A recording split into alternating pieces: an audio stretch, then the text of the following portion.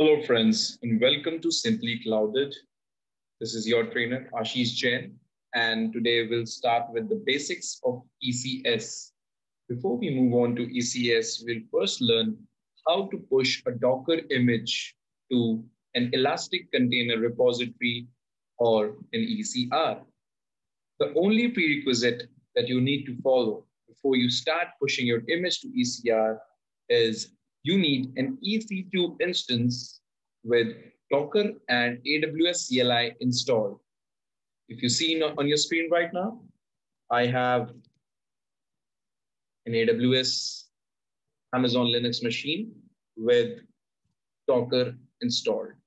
So now the first step that I need to follow is that I need to create an Elastic Container Repository.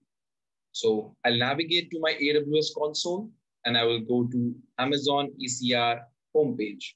I'll click on Get Started. I have to fill this form to create my first repository. I will start with a public repository, or let's keep it private and let's name it. So I'm going to use a Jenkins application image. So I'm going to name my repository Jenkins. I'm going to take the default settings and I'm just going to create my repository. Notice that this URI is going to be really useful when we want to pull a Docker image and push it to our repository. I'll use the most common Docker Hub Jenkins image. I will go to my instance and I will pull the Jenkins image on my instance. Meanwhile, it gets downloaded. Let me walk you through the steps which are required after this image is pulled. Once this Docker image is pulled on the EC2 instance with Docker installed, we'll tag this image. We'll tag this image with the exact repository URI, and then we'll push this image to repository. So if you navigate your repository, it will generate some default push commands that you can directly follow to push this image to your container. Push the container image to the repository. If you see the repository is empty right now, I will just select the repository and I will view the push commands. So it is a set of 4 commands that we need to run to get this image inside my ECR. To check if I have successfully downloaded the image, the command is docker image ls. So I already have the Jenkins image in my local Docker repository. This is not the ECR, this is the local Docker repository where I just downloaded my Jenkins image, which is tagged as latest. We need to change the tag, or we need to make a copy of this image with the correct tag because the ECR only identifies the right tag. So we'll go to our push commands and we'll copy the commands one by one. The first command is doing nothing but authenticating my Docker and connecting my current AWS CLI instance with my repository. So notice we pass the URI in the repository here. And if I hit enter, it will have automatically at the back end configured a credential to basically authenticate my Docker with my ECR.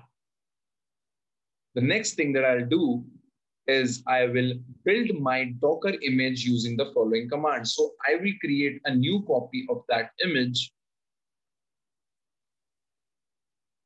and I will pass the name of the image. We don't need to do this step at this moment because we already have an image built. We needed to do this step in case we had a Docker file or a Docker compose file where we were using our own custom Docker image. So we'll skip to the third step, which is to tag the existing image that we have.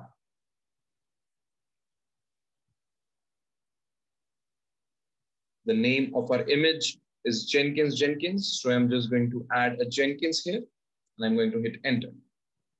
If I again run the command docker image ls, now I have a copy of the same image, but the tag of the image has changed.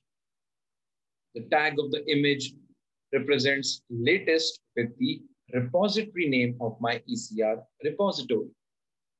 The only final thing now left is to push the image with this particular URI to my ECR.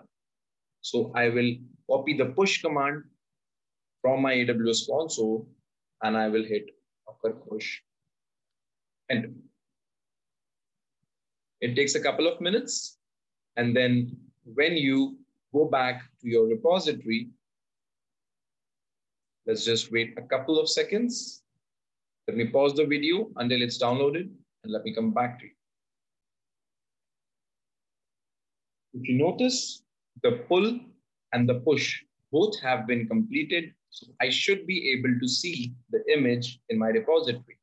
If I navigate to my repository on the AWS console, and if I go inside, now I see the latest Docker Jenkins image in my repository.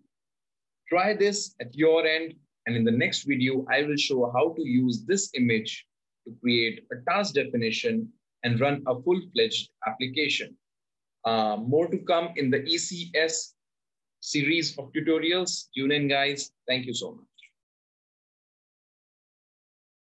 Thank you for watching. Please like, share and subscribe for more such videos at Simply Clouded. To subscribe our channel, please hit the bell icon at the bottom.